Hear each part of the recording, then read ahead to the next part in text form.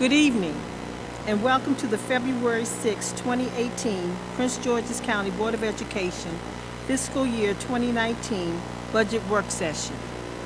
Before we begin, I would like to ask everyone to silence or turn off any wireless communication devices as they may interfere with the taping of the meeting. Mrs. Berkeley, will you please call the roll? Good evening. Ms. Ahmed, Ms. Boston, Present. Mr. Burrows, Ms. Eubanks, here. Ms. Hernandez, Mr. Murray, Mrs. Quinteros-Grady, Mrs. Roche, Mr. Valentine, Mr. Wallace, Mrs. Williams, Dr. Wiseman, Ms. Page, Dr. Eubanks. Thank you.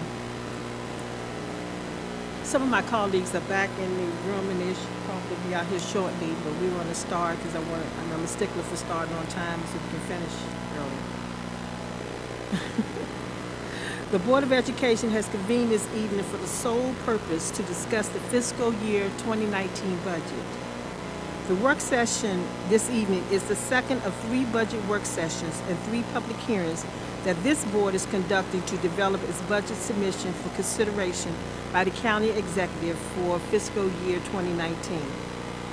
The purpose of these budget work sessions is to fine-tune the budget proposal sent to us by CEO Dr. Kevin Maxwell so that it meets all of our highest priorities and represents the best spending plan that will serve all of our students and staff across the county. I will now turn this session over to Dr. Maxwell for an opening statement regarding this evening's discussion. Thank you, Ms. Boston, members of the board. This is indeed the third of 3 work sessions. And Mr. Pfister, I'm going to turn it over to him again to walk you through the beginning of the presentation and then take whatever questions you may have. Thank you, Dr. Maxwell. This is the almost identical presentation that we've seen in the prior 2 work sessions, so indulge me. We'll go through it very quickly, and we can always go back and ask for some additional questions. But the document itself is available in board docs. It's also available in our budget website, so we can go through this rather quickly. As we've talked about before, the entire budget is geared towards fulfilling the promise of our strategic plan, outstanding academic achievement for all students. When we did the survey earlier in the fall regarding to garner some public input into the budget, we received 147 responses. Those responses were broken up into these particular categories, with compensation, class size, school facilities being some of the top 3 response categories. Just wanted to make mention that number 4 was the interest in our specialty programs. Through the work of the FAB committee and through other discussions with other committees on that the board has, they proposed 5 priorities that they would like to see funded in this budget. Those 5 are compensation, pre-kindergarten expansion, maintenance, English language learner supports, and student-based budgeting. Some of the other committees also would like to see community schools added, which it was, and also security needs for our students in our schools. And the dollar amounts representative of each of these board priorities is highlighted there on the right side. The fiscal year 2019 Chief Executive Officer's proposed budget is $2.1 billion, which is $131 million, or 6.7% above the FY-18 budget. When we prepare the budget, we break this up into several areas, and we kind of do it like a stair step. Those things at the highest priority are those things that we're legally required to do or mandated by law. Those things such as increasing enrollment in our charter schools and expansion there, we're required to fund that on a per pupil basis. Continuing the dual enrollment, our teacher and employee retirement costs continue to go up, compensation for our settled agreements already, and then some risk management policy increases here. So these 5 things here total $47.1 million, which represents our highest priorities. The second layer is what we consider cost of doing business. They're not legal, but they are some of the things that we're continuing to do, and to maintain, we still provide those products and services. These things total $19.9 million, and that's some of our facilities, our supplies and contracted services. As we know, we need additional support there. Transportation, health insurance costs for our employees, again, keep going up.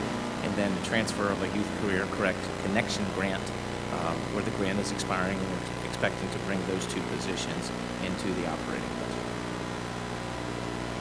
We also have program continuations, which is our, for some of our academic programs, such as language immersion, our arts integration, PDHEC and 3D scholars programs. And again, as the board's priority pre-kindergarten expansion is shown here, these 5 or 6 items total for $5.7 million. Now we get into the pillars of our strategic plan. And the first one is academic excellence. And I'm not going to read all these because, like I said, we've seen this multiple times. But basically, your academic programs, your ELL supports, some of the new requirements under ESSA, Healthy Start breakfast to make sure our children are fed when they're in the classroom. These items here total $14.2 million in the pillar of academic excellence. Continuing in academic excellence is our higher achievement pilot at Charles Carroll Middle School, student engagement and supports, area office staffing, student information system enhancements, and so on and so forth. In our focus area 2, which is for high performing workforce, here you'll see some additional money for some culture training, human resources staffing, continuing the expansion of our peer assistants and review teachers, and then some additional funds within talent development. These 4 items, total $1.7 million. Safe and supportive environments, our focus area number 3, $10.7 million. Focuses on some of our needs in our maintenance and facility shops, along with some security and warehouse. Focus area 4, family and community engagement, $1.1 million for replace some outdated communication equipment, diversity office contractual interpreters, and parent engagement assistants. And then finally, our last strategic pillar, organizational effectiveness. This is to continue the work of the graduation audit work that we're doing, and then additional staffing to bring some outside legal services in-house to cut some costs there. These 2 items are $788,000. When the CEO proposed his budget, we expected $10.1 million in federal revenue. That is restricted funds. We estimated $27.2 million from the state, small amount of an increase in board sources, which is our out-of-county tuition, interest income, things like that. And then there was no proposal to use any funds from fund balance, so that's showing as a negative $22 million because we used $22 million in fund balance in the current year. So with all the things that we saw before, those enhancements total up to $131.5 million. So to make the balanced budget, which we're required by law to do, we have to ask the county for $115.9 million. And that's based on an estimated increase of 2,144 students. Since the proposed budget was published, we received some updated state numbers. That's the only reflection here change. We are expecting an additional $4 million in state revenue. So again, to keep the number at the $131.5 million, we reduced what would potentially be the county ask down to $111 million. And again, these increases are based on our final enrollment of 2,226 students above last year. Even though we're talking about a $4 million swing in revenue from state to county, it only amounted to about a 0.2% change between the county funding and the state funding as reflected here on this pie chart. Our fund balance at the end of last year, June 30th, 2017, was $136.6 million. However, a lot of those funds are already accounted for and cannot be used for future budgets. So with the money that we have here, and as I mentioned, we have FY-18 revenue of $22 million committed, some things from last year and other commitments. It leaves $22.4 million of unassigned fund balance. That number represents about 1.1% of our operating budget moving forward. We always talk about maintenance of effort from what the county gives us, and for those in the audience, maintenance of effort is the county must fund us on the per pupil amount the equivalent this year as it was in last year. If we have increasing enrollment, we should see an increase in this number. So the county's MOE for next year is $12 million. There is some dedicated tax revenue shifts of a negative $1.2 million. So the county ask, as we mentioned before, was $111.6 million. They're required to give us 12. So our request above maintenance of effort is $100.8 million. Tonight's discussion will focus on sort of the business side of the house. We have Chief Operating Officer section, Business Management Services, Information Technology, Supporting Services. We have staff here to talk about grants if need be, and then we can talk about our non-operating. As you can see, we're here at Oxon Hill High School on February the 6th. There are no more upcoming budget work sessions. With that concludes my presentation. Thank you very much.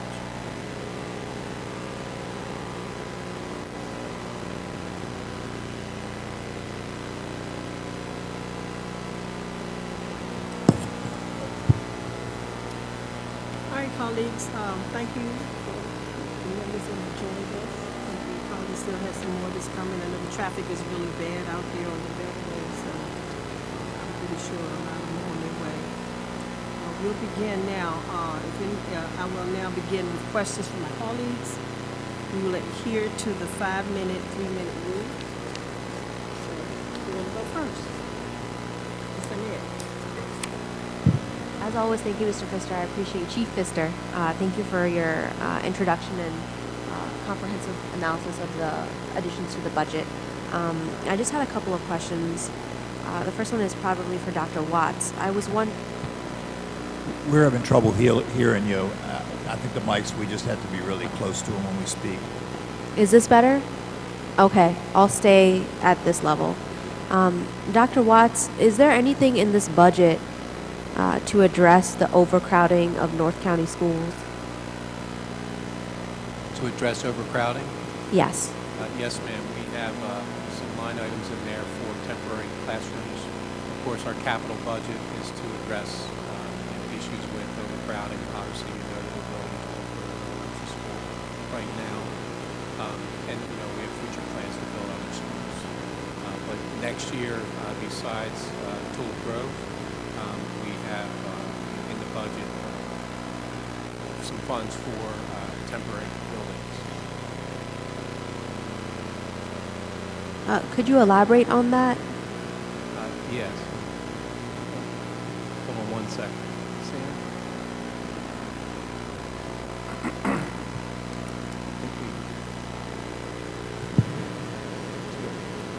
In the operating funds, we have, I believe it's $3.4 million to purchase 40 new temporary buildings. Can you say that one more time, Mr. Stefano? You said $3.4 million for how many temporaries? I believe it's 3.4. I don't have the number with me, but it's to purchase and install 40 temporary buildings. 40? I believe it is. Okay. Around. Okay, that's good. It's just, you all know how much of a situation it is in North County with our increasing enrollment there. And I want to be sure that we have something in this budget to address some of the dire needs of North County schools as it relates to that. And in our operating budget, temporary buildings is really the only recourse we have. The capital budget needs to address the major issue of overcrowding. But we're going to do what we can to alleviate that overcrowding. Okay, thank you so much. And then my next question, as you probably would assume, is around maintenance. And I'm glad to see that there's $3.7 million additional in here for preventative maintenance. My question is probably again for Dr. Watts or maybe Mr. Stefanelli. How much does it cost to address maintenance issues on a year-by-year basis in Prince George's, or maybe just this year? How much have you all spent so far in addressing some of the maintenance needs? That's a pretty complicated question because we share the cost with our capital programs. A lot of the big ticket items come out of our capital programs budget. We were afforded, I believe it was $10 million in maintenance supplies. This year, as you know, we got an increase from I think it was $5.4 million last year. That's just for our maintenance supplies. The salaries for employees are captured in another portion of the budget. Our budget was I believe $68 million this year in total. Okay, I guess my follow-up question to that is what's being requested in this budget enough to address some of the expected needs for next year? Could we use more? What's being requested in this budget is we're looking to establish 2 programs, a maintenance medic program and an apprenticeship program that will put us on the path to a better workforce and allow us to do more preventative maintenance. Those 2 programs independently are going to be a challenge to implement. We're going to attempt to implement both of those to give us the foundation to grow. We talked last year about our inability to hire mechanics off the street, so we want to bring them in and start to train them ourselves. Once we get this established, then we can ask for additional resources for more positions at a later date. But we really need to focus on setting the foundation. Ms. Ahmed, the question that you asked, we have a lot of systems that are aging. And some of those systems need to be replaced, and there's a priority order for them. Okay, so some of those systems, we spend money fixing them because we don't have the funds today to replace them. So we may have, just giving you an example, we may have 30 systems that we need to replace, but we're only able to replace 7 next year. So we still have a number of systems that need to be replaced, and in order to keep them running, sometimes we have to continuously work on and maintain those systems. So some of those costs are, if you will, unexpected. We can't predict all of that. So there's always a need to replace our aging systems, and that's been our challenge. Yes, and I want to thank Mr. Stefanelli, Dr. Watts, Mr. Fawcett, who is probably here somewhere. I can't see. He's down there. I just want to thank you all and your team for all of your hard work and efforts. I know that this winter season, your team has spent hours upon hours through the night to make sure that our kids have a space to learn that's warm, that's not leaking. So I really appreciate those efforts. I just want to be an ally to you and an advocate to you in making sure that you have what you need to be able to continue to do the work that you do. So thank you, and please do use me as that advocate. So I'll switch gears, and if it's okay, talk about something from last week. And this is probably directed to you, Dr. Goldson. As we were talking last week about restorative practices and behavioral interventions, I was doing a little bit more research on PBIS and how it's been in our school system for a significant number of years. I just don't know if a lot of the school communities engage in PBIS to the degree and to the level that I think we could be at. And I'm wondering if one-time funds for PBIS could be helpful in encouraging and empowering the school communities to use that framework better. So we have a variety of schools that are at different levels for PBIS. So I think before we put a pool of funds into a pot for PBIS, I recommend that I provide you the list of schools, the levels, and then how long they've been implemented. Because sometimes in some schools it's just a way of doing business now versus those who are early in the infancy stages of year 2 or 3 of it and are at a different level. At the state level, the Maryland State Department of Ed does come in and monitor the implementation and then provides awards to those schools who have done a certain amount of work and has become ingrained in the culture in that building. So I don't want to commit to saying, yeah, a pot of funds will help without looking at where each school is and see how many folks are not at the goal level. Okay. I would definitely want to commit to having further conversations with you about that, because it's my understanding that there's a low percentage of schools that are truly like 100% the ideal schools that are implementing PBIS. And I know that the PBIS framework can be very helpful in progressing some of our other agenda items of restorative justice and restorative practices, which we've piloted this year. So I want to make sure that we're keeping in mind all of the behavioral supports that we have in place in our schools, where we're trying to go forward, and how we can make sure we strengthen those foundations so that as we're moving forward, that progress is also strong. So that's all for me for now. Thank you.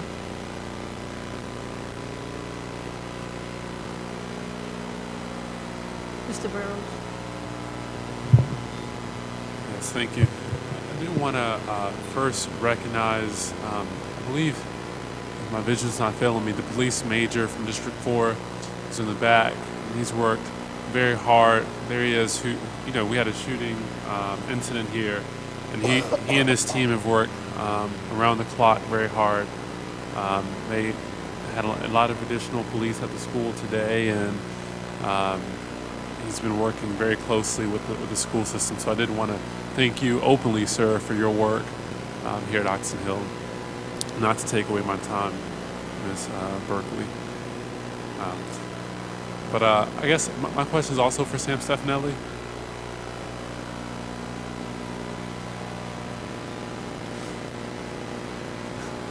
No, you were just winding down my clock as he was walking up. Sam, I think Rahila sort of hinted at this earlier, but I'm just still unclear at the answer.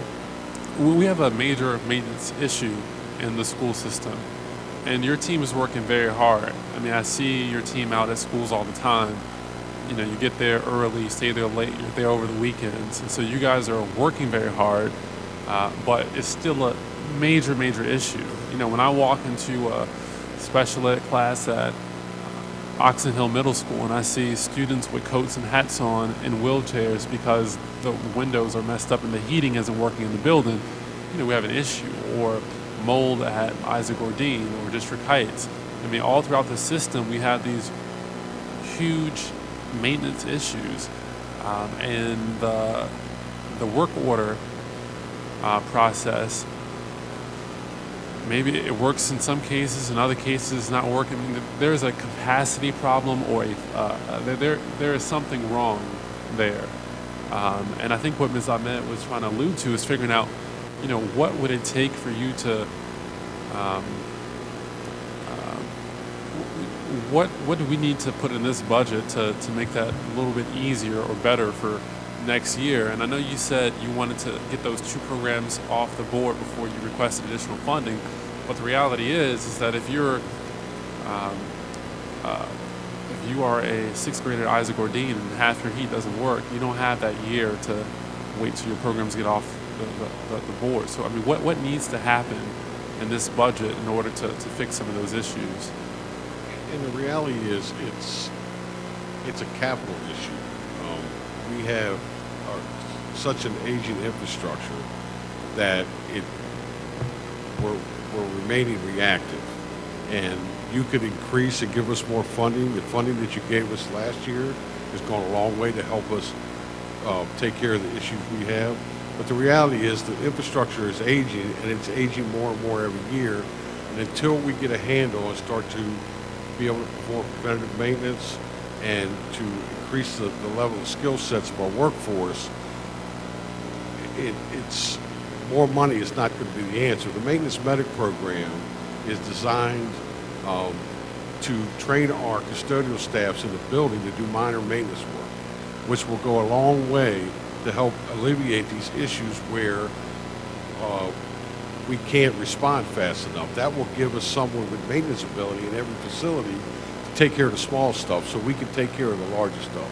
So we feel that will have an impact on the issues that you're talking about. But the capital program is where that has to take place. The windows, and the aging heating systems are capital programs, especially the windows. You have single pane windows in the cinder block structure, and it's 5 degrees outside. Even if the system is working properly, it's going to be cold in that facility. So the capital program is, I think, where we need to focus our attention. I think that's what Dr. Maxwell is working on. You know, ideally we need more money in capital funds, but if there is mold in the school today and they email it and they don't hear a response 2, 3, 4 weeks, 4 weeks go by, that's not a capital flooding problem. That's an internal work order management problem or issue. And so I'm not sure if it's because of, if it's not because of resources, that's, we just can't have this continue to happen. And I agree, obviously we have huge capital needs, but, when I went to Isaac Gordine, they told me that when the contractors installed the heating units a few years ago, some of the heating units that they installed have never worked.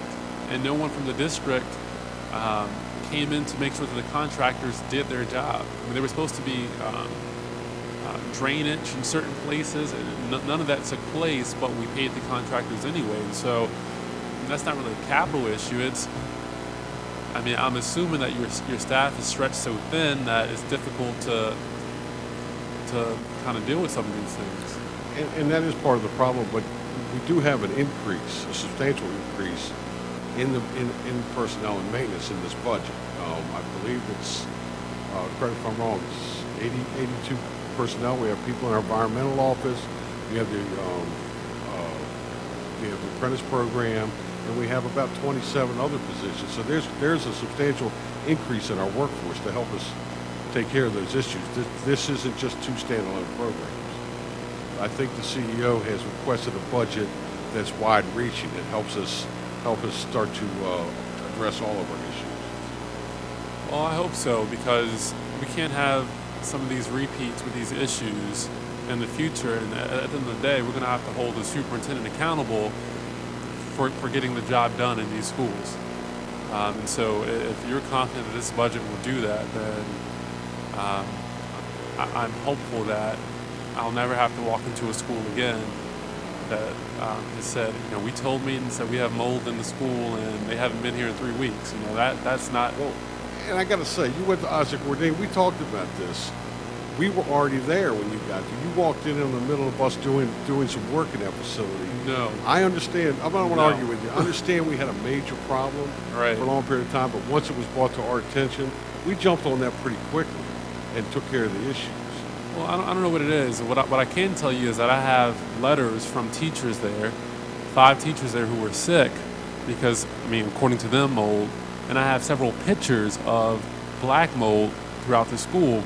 And when I hear the school officials tell me that, this has been going on persistently and nothing's been done, and we've reported this to, maybe as a system we need to clarify who principals report this to, because I never want to ever have to again deal with something like that. And yes, your folks got on it when it came to the, when I called you guys, you got on it, but I'm not going to hear everything. And so the process should work without my intervention, is what I'm saying. And so I'm very thankful for your team. You guys did a great job. When I called your office and with the heating and the mold issue, but I'm not going to hear everything in schools. And so the process needs to work absent of board intervention. And I have to say, for every time that you're called, there are hundreds of issues that we deal with on a daily basis without that. And I'm sorry that had to be brought to your attention, but the reality is we react as soon as we possibly can with the resources we have available. And I believe the resources we get this year will go a long way to help us do a better job. Okay. I just don't want to rush in, and if you rush in and go out and hire 30 or 40 people, I'm afraid we're going to end up with a workforce that is large, but the skill sets won't be there. We need to develop the skill sets that are required for our schools. Understood. And I appreciate your work. I just want to make sure that you have what you need to execute. Okay, thank you. Anybody else? Questions? Ms. Grady?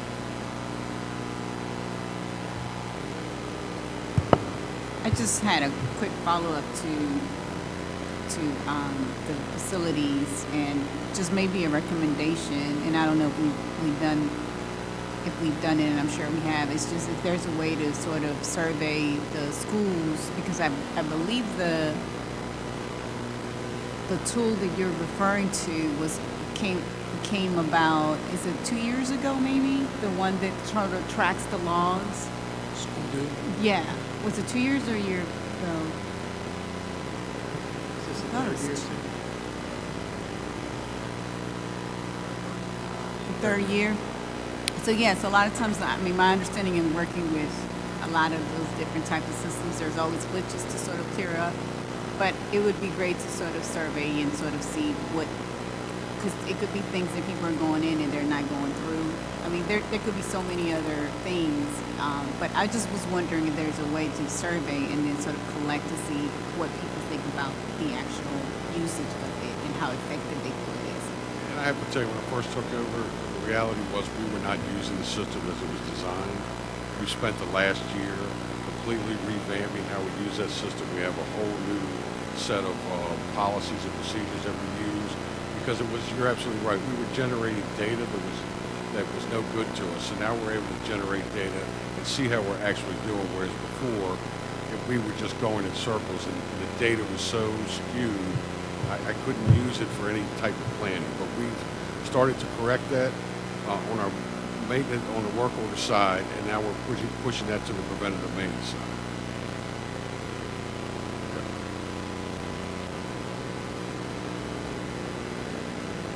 Ms. Williams? Good afternoon. Sorry about my voice, but we got this tonight, so I won't be talking about it. I just wanted to talk about the capital maintenance program that we have. There has been several studies that talk about what our capital needs are, and we have since implemented a program that will start to alleviate some of those issues. Can you talk about that program? So the last study we did, the EFMP, Educational Facilities Master Plan, put together a study that basically shared that over the course of the next 20 years, we need approximately $8.5 billion to build our schools to be adequate for our school district, modernize the schools that are aging, and build new schools that are needed. Over the last year and a half, we've been looking at this program, and there are some challenges with this. The challenges are that in order to receive those kind of funds, we need to triple, in some cases more than triple, the current funds that we're getting, which is challenging. So there's a lot of things going on in the state, Irwin Commission, and the 21st Century Commission, and the NOC Commission. And in that, they're looking at alternative ways to, and this is statewide, to look at ways to fund the school district, to lower costs, to lower some of the administrative time it takes to build schools, things like that. There are agencies out there looking at alternative means of building partnerships with private-public partnerships in ways that the school system may be able to leverage the funds that it receives to build more schools and to build them in a timely fashion. In some cases, it takes a school from the time that we start the process to finish 5 years. We're hoping to do that in 3 years, for example. So there are a lot of things in motion right now. The Irwin Commission is starting to give recommendations. The 21st Century started giving recommendations, and there's some things going on in the state delegation as well to look at ways to help school districts, not just Prince County, but all school districts in the capital programs. So based on the way we operate today, if we were to continue to move along the track that we move along to improve our school system, our buildings, we use the EFMP as that implementation on an annual basis. And so you all make recommendations to us on the EFMP for that year, Yes, every year. What time frame is that? When does that come before us? So this is an annual process. We start in the fall, and what we do is we begin a process of recommending what we need for capital following year. We send that to state and MSD, IACB in particular, to request funds from the state and the county. So what we've done this year, in the past we've sent up 100 projects or so. This year we submitted about 28 projects, modernizations and some major systemics. In the past, last year we asked for over $1 million. This year we asked the state for approximately 70. And we asked the county for about enough for last year. And we've tried to focus on less projects, more modernizations, less projects that will go to the state. So the systemic projects, the state funds us a portion of it, a percentage of the project, the county funds us a portion. The county funds more. We usually should receive more funds annually from the county government. The challenges we have is when you submit 100 projects, for example, you have to submit all the paperwork for all 100 projects, which can be very time consuming. And in some cases, when you have 100 different projects and you design those projects throughout the year, in some of our cases in the past, we've fallen behind in some of those designs. This year, with lowering the number of designs and focusing on modernizations that are going to the state, we have a lot less paperwork this year that goes to the state. So it's been helpful. Ms. Williams, we do have a lot of challenges when it comes to funding these. The way we're going to fall further and further behind because we're not getting the funding that was designed to plan. So the EFMP that we approved this year basically comes out on page 23 of the budget that lists the projects that we're looking at to do some modernization and some major projects. So when we talk about our large capital needs and then we come into an annual discussion on the EFMP, it rolls out on page 28 of the budget, basically. So when we're talking about, when you talk about going from the 100 projects that we used to submit to 70 or so, I heard two things that we had challenges with. One was funding and getting the funding that we need. But two, you also mentioned the timing, and in my mind that comes as a result of the number of staffing resources we have to put towards that. And so when we talk about that and we submit it, you mentioned at another meeting, or your staff mentioned that on occasion we only received a C grade from the state. Therefore, we could not get funded for that to move that project forward. And so at some point when we're looking at projects that are listed on our CIP, we see projects fall behind. And you're saying because of funding, one, and because of resources, human capital resources that we can put towards that. So this new way of doing things, submitting less projects, allows us to focus and submit a better project, will get us to dealing with the challenges of equipment not working or putting Band-Aids or mold issues that we realize throughout the year. Because I see here when you're talking about systemic projects, we see roofing issues, envelope issues. Those can help us prevent mold from occurring if we can enclose that envelope to make sure that moisture stays out.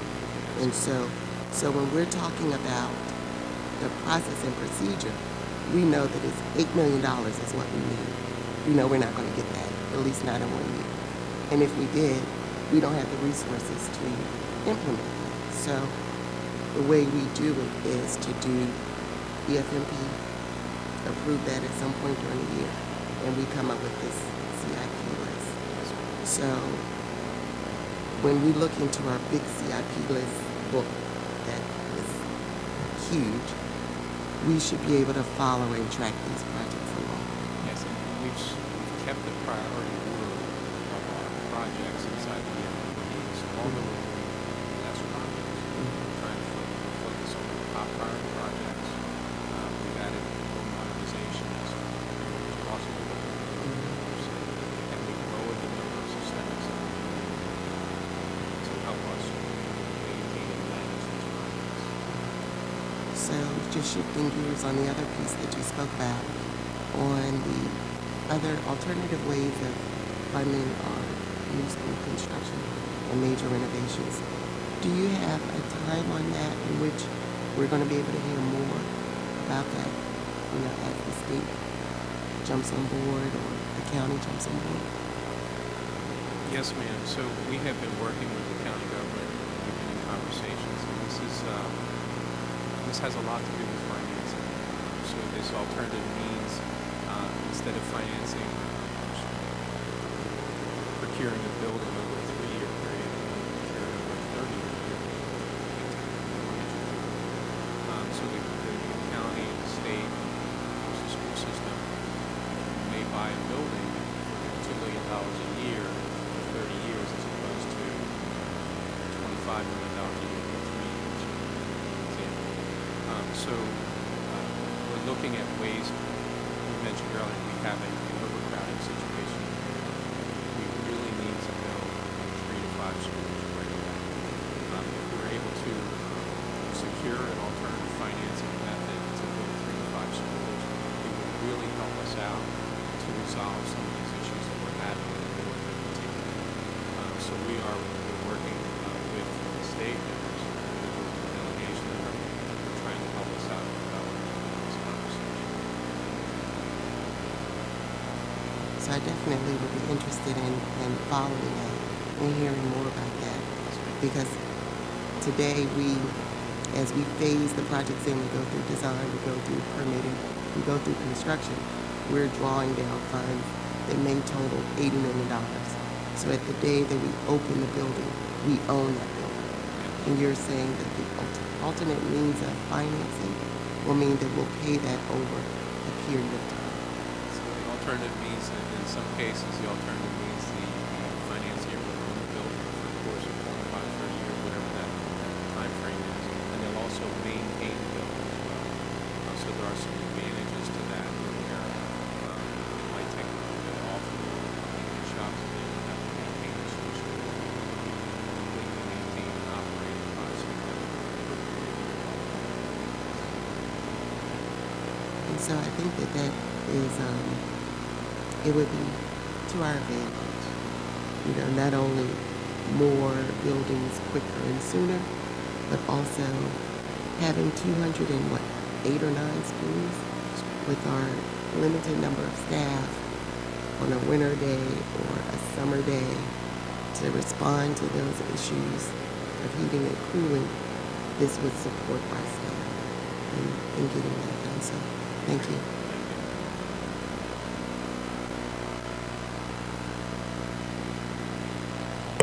Okay, anybody else have one? Mr. Valentine? Hello? Good evening, everyone. I had a few questions.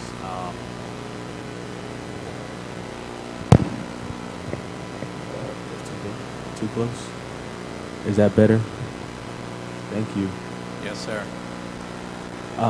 So just some quick questions. As it relates to dual enrollment, how are we looking at enrolling that number? I see we have additional 800,000 on top of last year? I'm sorry. Did you say dual enrollment? Yes. So the increase in dual enrollment is for the increase in tuition rates. Let me go back here. Okay, at the community Well, college? it's for tuition rates, textbooks for those students who want free and reduced meals, and we've had an increase in the number of students who access dual enrollment.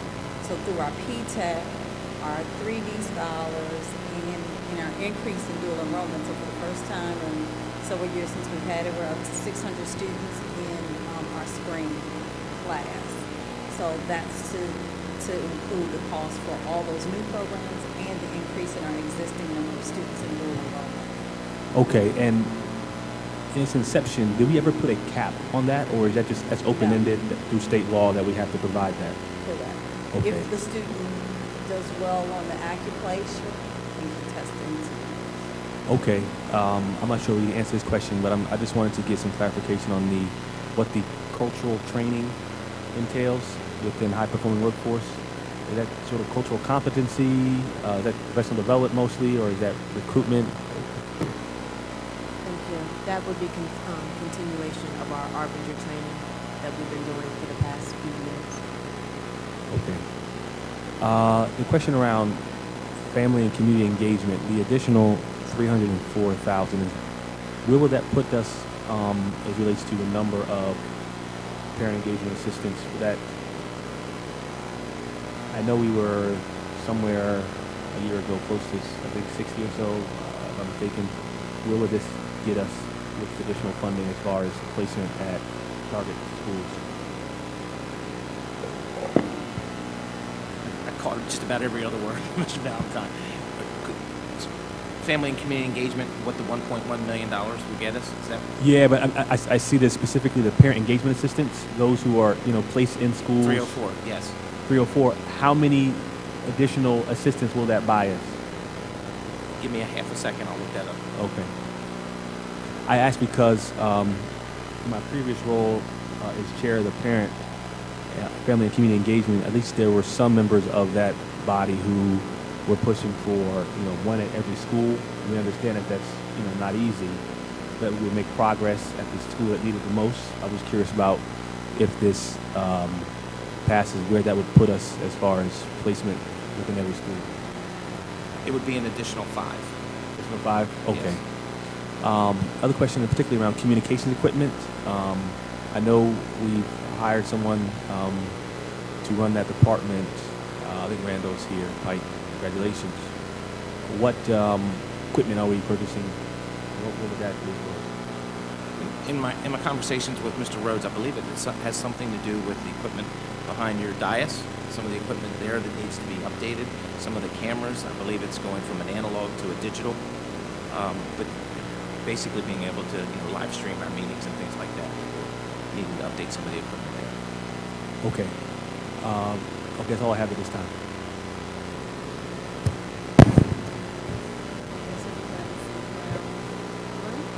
I do have a couple of questions before I go to round 2.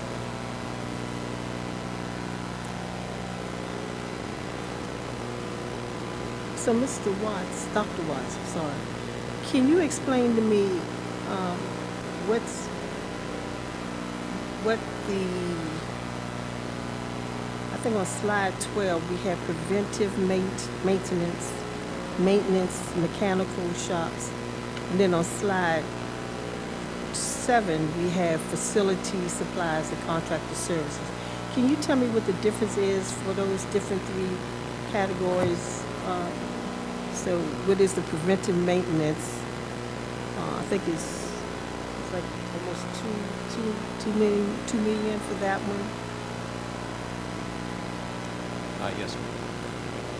I don't have access to the slides, but the preventative maintenance portion is we're adding the maintenance medic program. I can't hear you. We're adding the maintenance medic program, and we're adding, I believe, some equipment operators and custodial help. So we have more staffing at the schools. So that's where the preventative maintenance starts, is with the staffing at the schools to give us the trained personnel at the school level to begin the preventative maintenance. Ms. Boston, that was 30 cleaners and 7 building operators. Right. So the preventive maintenance is more for staffing. Is that what I'm hearing? Staffing, and I believe there's some supply money in there also. And then the maintenance and mechanical shops, that's more for, is that staffing as well for? I'm not looking at the slide, but that sounds like the supplies for the maintenance shops. The maintenance and mechanical staffing, there's 27 FTE to address plumbing, water stoppage, flooding, health inspection concerns, provides preventative maintenance on stormwater lines to alleviate plumbers, to perform other duties, provides additional plumber positions to address new compliance and safety mandates by the Safe Schools Initiative. Establish an in-house insulation service to reduce costs of contracted services and to address the mold and mildew concerns. So, and so is that staffing as well, or is that just? It is, yes, ma'am. It's 27 Okay. staff. And then the facility supplies and contracted services, that's, what is that? That's just for, That's an increase to our ability to contract services and supplies for our maintenance department. for the maintenance department, supplies? It's for the maintenance.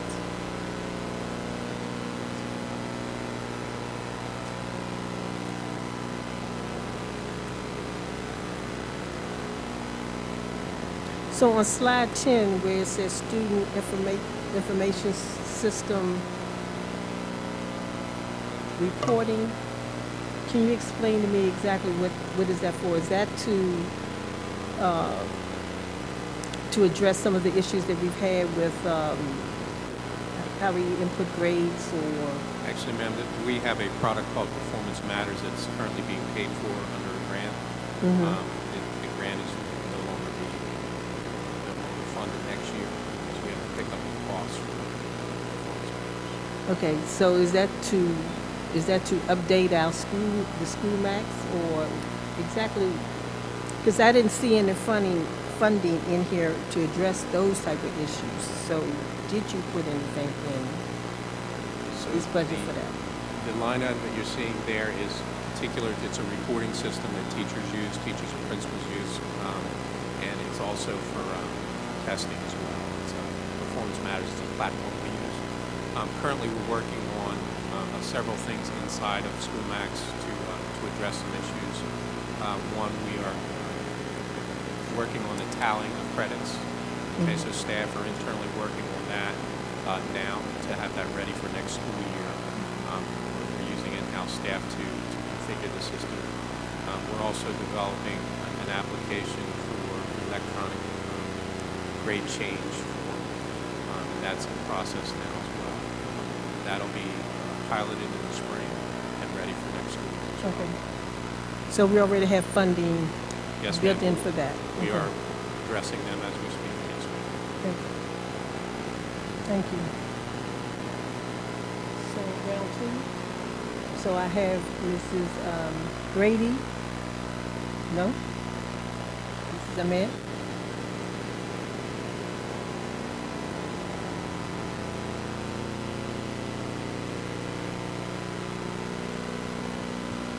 Thank you, Ms. Boston. Dr. Watts, I just wanted to say I'm thankful to you for talking about alternative financing. I know it's something that I've asked about in public forums as it relates to capital budget, and it's really good to see that there's the State Commission that's doing work, but also the system officials like yourself that are talking about it publicly as well. My question is around bus lots. I know that last year we had a huge kind of a field trip to the bus lots in Prince George's County, which I'm thankful for. I was wondering if there's anything in this budget to address some of the needs of our bus lots. So, Ms. Ahmed, we received $4 million last year in last year's funding.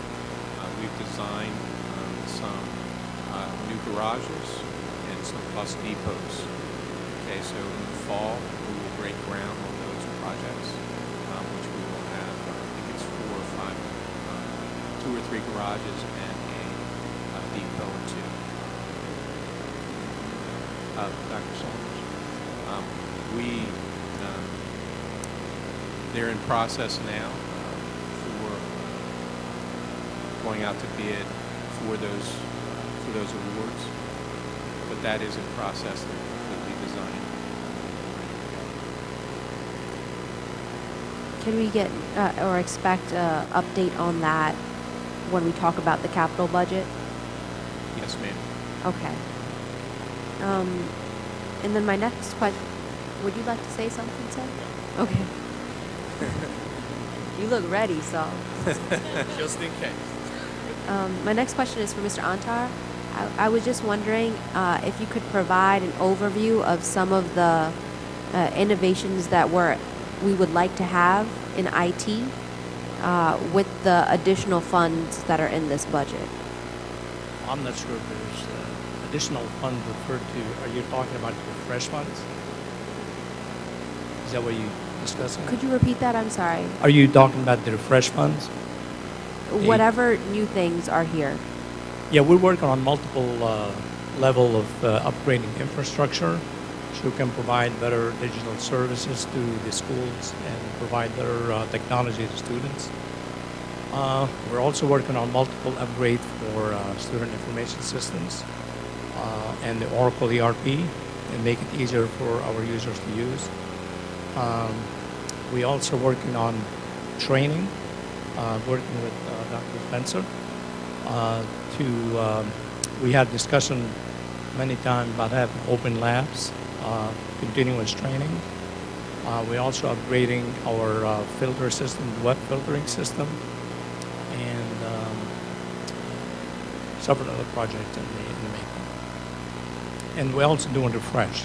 This year we refreshed the teachers' laptops. Next year we're going to work on employees and also try to meet the one-to-one requirement, increase number of schools from currently 10 schools to perhaps 15 this year, and next year we're targeting 10 more schools. Okay, thank you. I have another random question that might be a Christian question. I was wondering how much is in this budget for fingerprinting for families? Would it be the same amount that we had last year? It's the same amount as last year, yes, ma'am.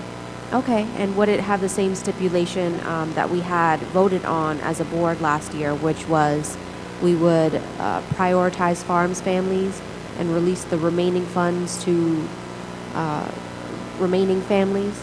Yeah, I can get you an update as to exactly what that funding, where we are so far this year. Because as you know, it was sort of piloted last year. Okay, thank you. And then my last question is about our grants.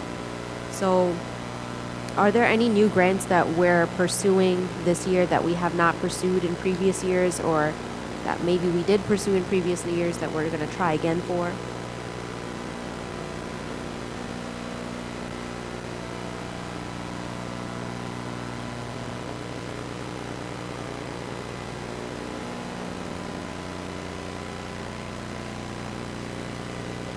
So we're one of a number of states that have been in a convening by the Carnegie folks, and they're talking about improvement science and how districts improve across the country, and they're seeking some funding through Carnegie and Gates. I don't know where that's going to land. That's a pretty early conversation.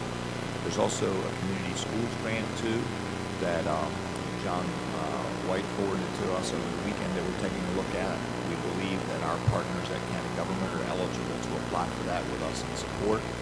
And that's all that I can think of now. Okay, thank you. I think that's a good start of and a good couple of programs programs that we could be applying for. I only ask because of knowing that we're not reapplying for Head Start funds.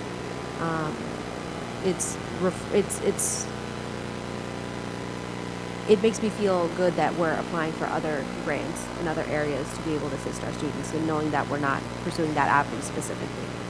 Thank you. Mrs. Holt, do you have any questions?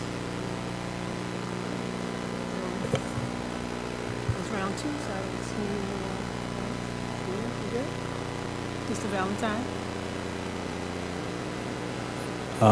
I had a question. It's a question around recruitment and retention, but it's for 3 different subgroups. And so I think the first one probably for you, Dr. Sanders, with regards to bus drivers. I'm also curious about who would also be able to speak to this question around nurses, and then around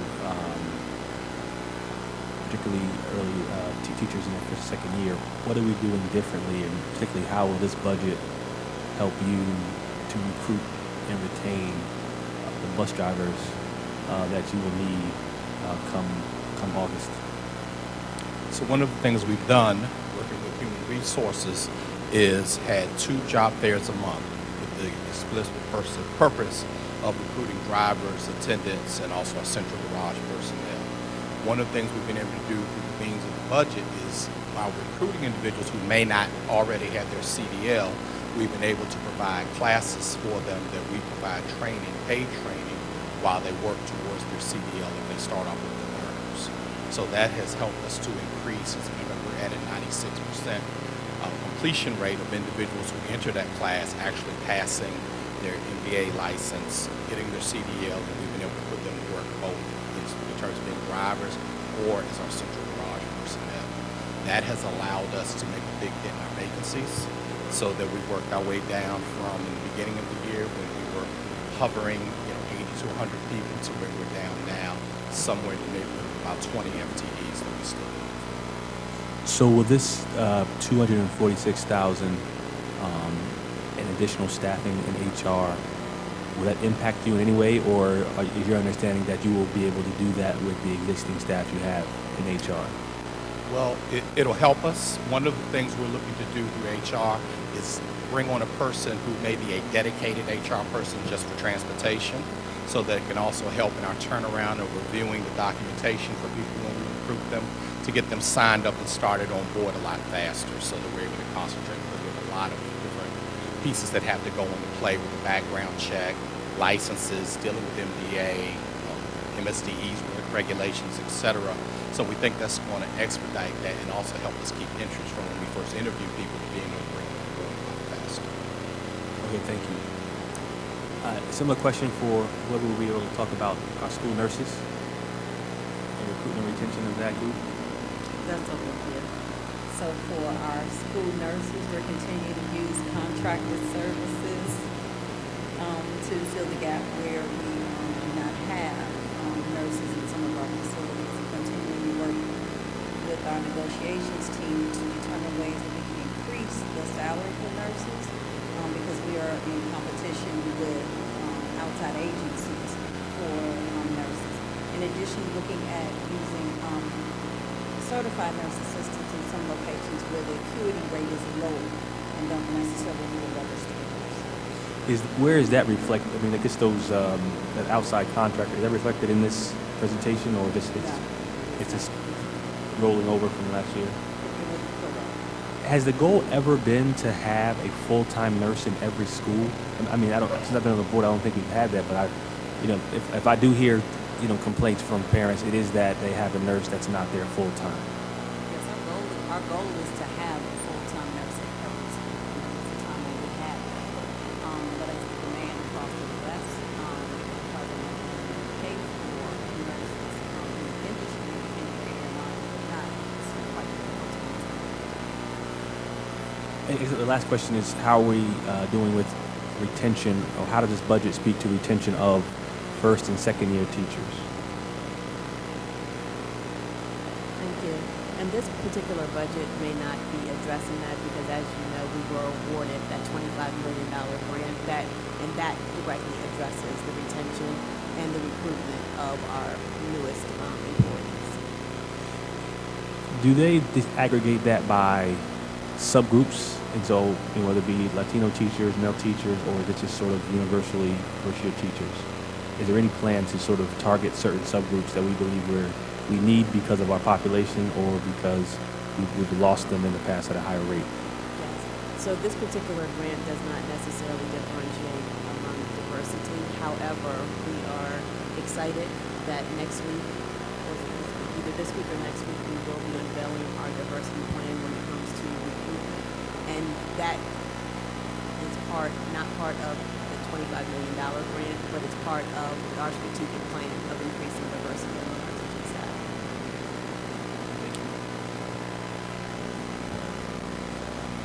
Okay, colleagues, any more questions?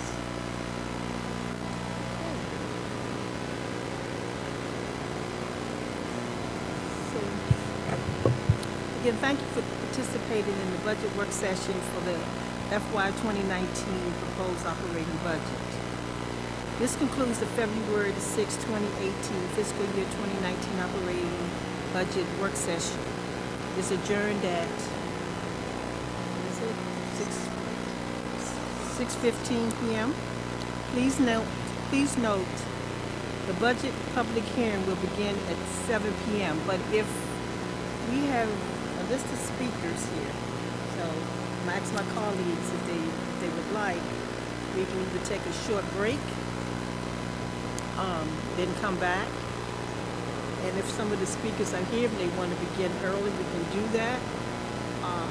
We will go past 7 o'clock, regardless. So as other speakers that may not be here now, when they come in, we will go on and hear from them as well. So this is up to colleagues. We'll take maybe a 15-minute break and start back at 6:30.